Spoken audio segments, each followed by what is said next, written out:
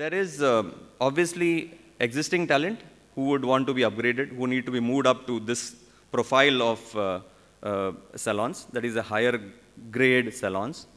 And there are new talents which needs to be infused into the system. I think these are the two basic requirements. A common grading system will definitely help us kind of quickly address our front-end requirement. We cannot at this stage get into some kind of an utopian debate wherein we say that aisa hi hona chahiye, it should be like that, it should be like this. It is like what it is. Let's face reality.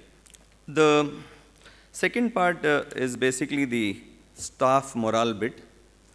I think obviously the salon staff have never had it, the spa staff, salon staff, the makeup artists have never had it so good in their lifetime. I think the older generation is here, the younger generation is here.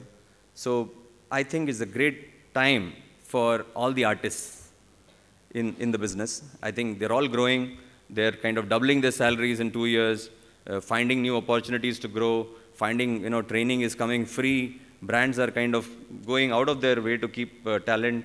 Individual owners are really, kind of laying the red carpet, like Bhartiji has said, to kind of keep people in their fold. So it's a great situation, and so be it. So there's no harm in that being that. So expectation setting is required. The people have to be aligned to the organizational goals. I think that's where the problem is.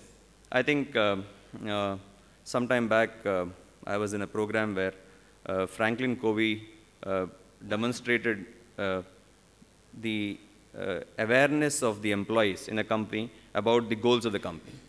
And it turned out that more than 50% didn't know their organizational goals. And out of the remaining 50, 24% were about, they had a hazy view of the organizational goals. So situation is, I'm not too sure that our companies run in an environment where our employees exactly know what we are really trying to do. I think we are, if they are confused, and I think we also need to look introspect and look inside, probably we are as confused as them. So we are all kind of trying to grapple with the new kind of reality, and my only premise is that we all need to kind of do some soul searching.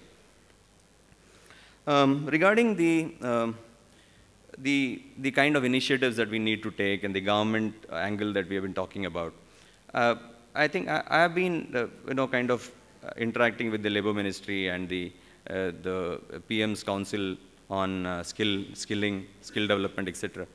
And from the look of it, there seems to be a lot of avenues. For example, there are some 10,000 ITIs in this country, and I'm told that about 1,000 of them actually offer a beauty course, and they offer a spa course as well. So they offer all kinds of courses that you can think about. So, and in fact, last week I was going through the curriculum that the government had sent us, and I was kind of quite happy to note that the basics are there. It's not as if the government doesn't know what it is doing. In fact, they are looking at avenues of kind of building this curriculum in a industry-friendly manner, and they have actually gone to many of the industry experts and said, why don't you come on board and prepare a curriculum for us? So to that extent, there is something being done. Now the question is, whether should the government do it or should the industry do it? Or should the major players do it? So there's kind of a confusion. I think we need to kind of align, and we need to debate and come to a common ground on what is best for us, okay? In fact, there are vocational training institutes. There are women-centric vocational training institutes which are churning out beauty courses. There are people who can be picked up. There is a problem, there's a cultural issue. People are not ready to travel from one state to another, one region to another. So there are a lot of limitations. But like I said, the answer is somewhere in the problem itself.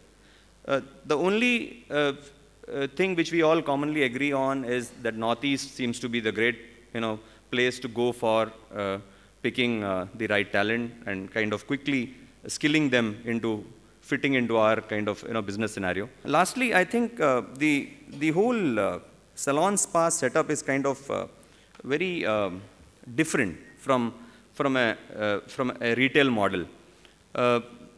having been seen other retail models, let me tell you that this kind of multi-skilling is not required elsewhere.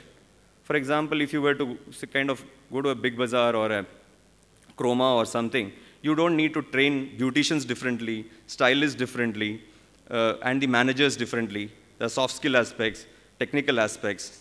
Okay. I always say that there is a technocrat, there's a bureaucrat.